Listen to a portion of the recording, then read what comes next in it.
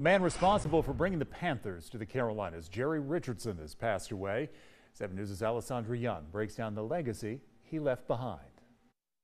According to the Carolina Panthers, former owner Jerry Richardson passed away peacefully on Wednesday night in his home in Charlotte at the age of 86. In his lifetime, Richardson had a huge impact on both the sports and business world.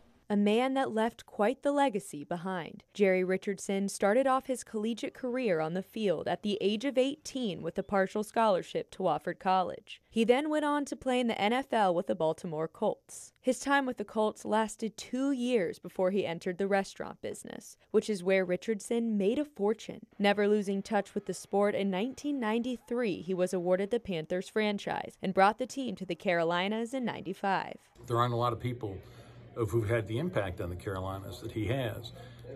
To have a team branded not the Charlotte Panthers, but the Carolina Panthers, one team, two states. Richardson's life was not without some controversy. In 2017, Richardson sold his team after allegations of sexist and racist misconduct in the workplace. The team was bought by the current owner, David Tepper, in May 2018. But Richardson impacted Spartanburg and surrounding areas in many good ways. He was a dedicated Wofford Terrier and gave over $270 million to the school. I was devastated when I learned the news.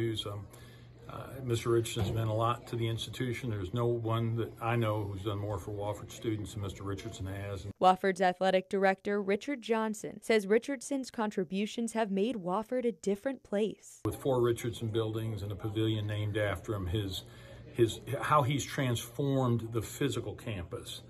And that goes back to 1993 when he acquired the Panthers and was willing to bring them here for training camp. And his generosity will continue to serve future generations of students. Personally, for me, it's a big loss. I just look forward to his visits. I learned a lot from him. I tried to emulate a lot of what he did. Richardson's contributions to Wofford didn't just lie with football. He funded the Jerry Richardson Indoor Stadium used for basketball and other sports, as well as the Center for the Fine Arts. In Spartanburg, Alessandra Young, 7 News.